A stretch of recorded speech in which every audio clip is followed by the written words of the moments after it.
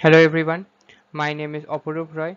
I am currently doing research in Durgapur, St. Peter's School. I am from West Bengal, India, and I currently live in Durgapur. Recently, my article got published in the International Journal of Science and Research.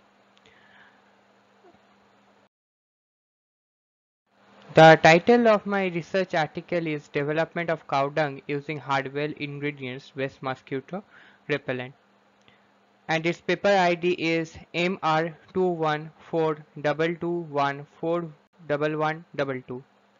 Now I use this study to make a mosquito repellent that is biosynthesized it using herbal ingredients for the development of cow dung, and to make a mosquito repellent which would be 100% used natural ingredients.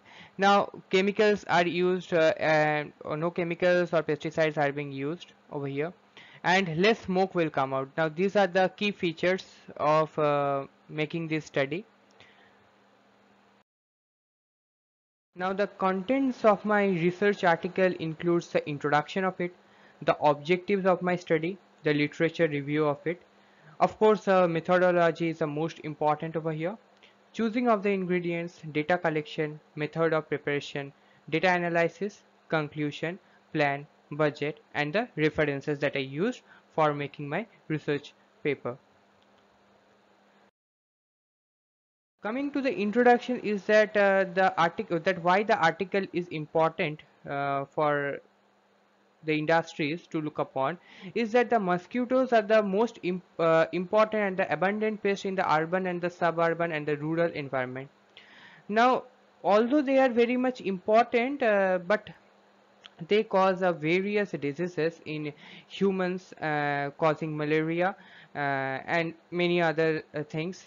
They also, the things that are there in the market, they use the use of DDT and synthetic pyrethroids.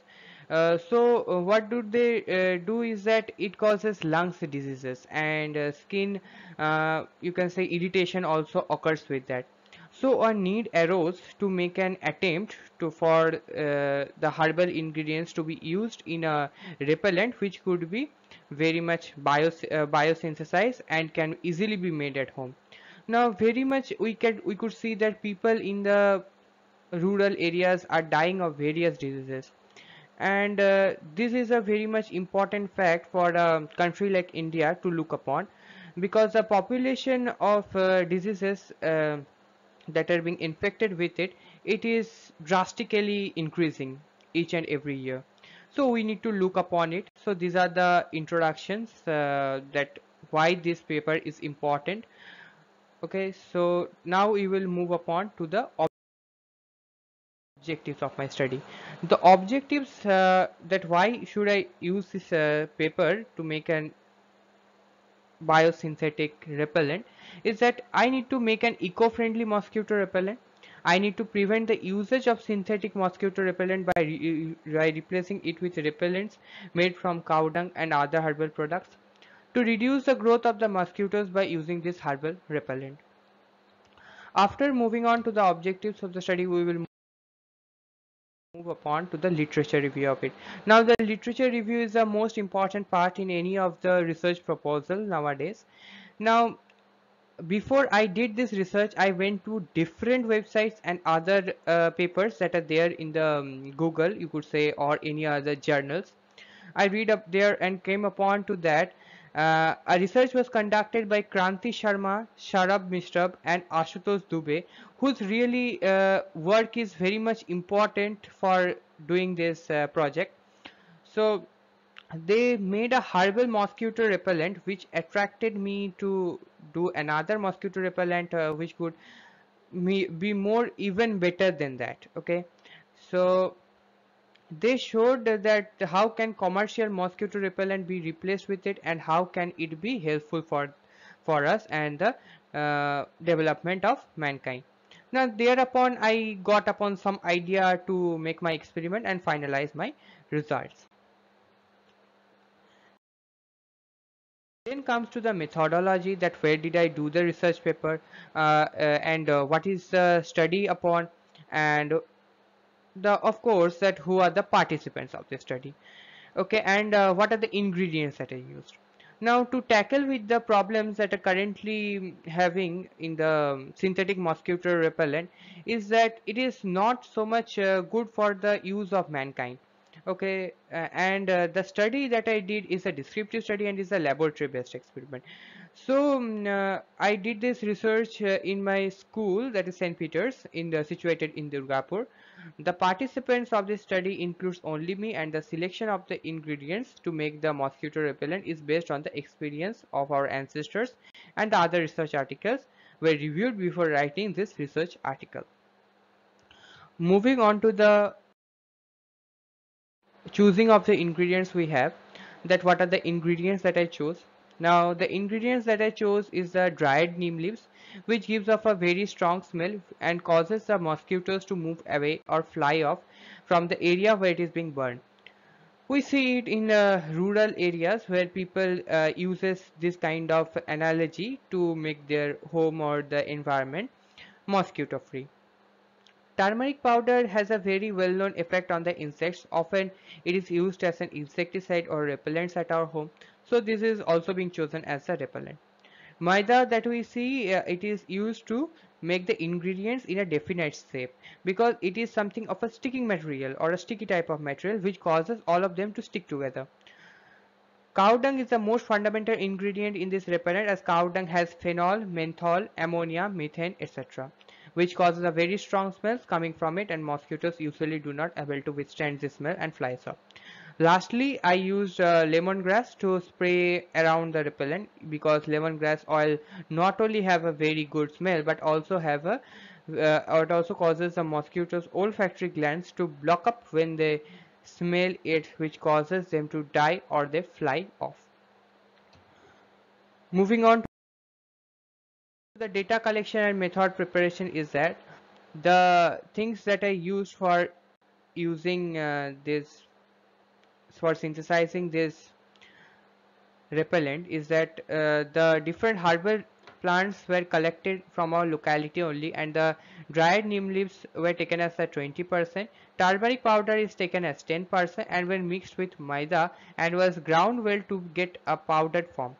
It was then mixed with a cow dung, and finally it was then pressed into desired shapes with the help of a mold, which was then dried with the help of a dryer. Lemongrass oil was also being sprayed upon it using a hand spray. The coil was then dried in the oven at 700 Celsius for 6 hours. And further, it is being kept in a room for half an hour of drying. Finally, these coils were placed in suitable airtight container, kept for 2/3 day. Uh, for 2 or 3 days, you can also keep it for storage so that the essential oil could spread uniformly on the coil. Now, moving on to the data and analysis, we saw that when we are burning this mosquito repellent in a glass chamber measuring about 140 into 120 into 60 centimeter and a window measuring 60 into 30 centimeter, we saw that most of the mosquitoes that were there, it flied off from that area. Okay, and the mosquitoes we kept is that adult female mosquitoes that was being fed with a sucrose solution and were then released into the chamber. Okay, and when was the coil, the mosquito coil that we used from the first time is a commercial coil, which shows that it has a, we could say that 100% results also, but also we could say that it is 95% efficient.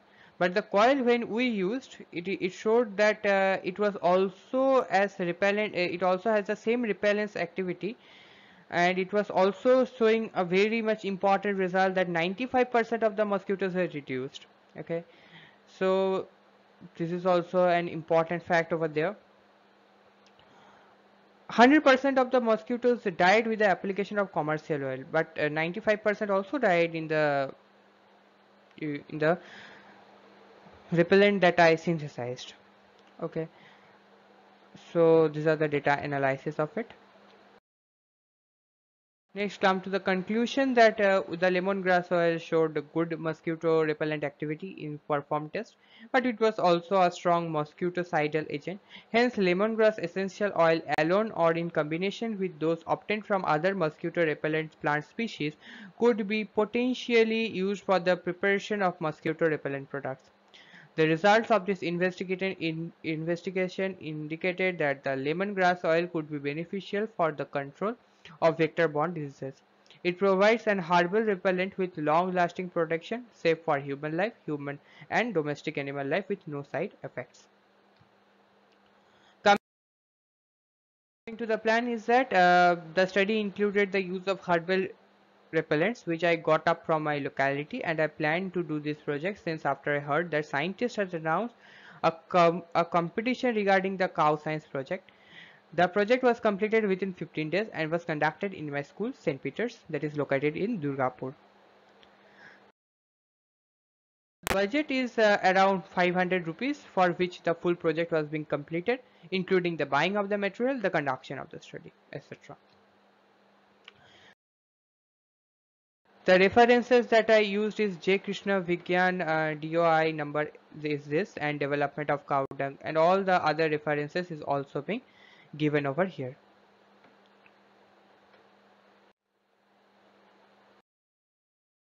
Thank you for giving your time to read this paper. I am very much grateful to all of you. Thank you.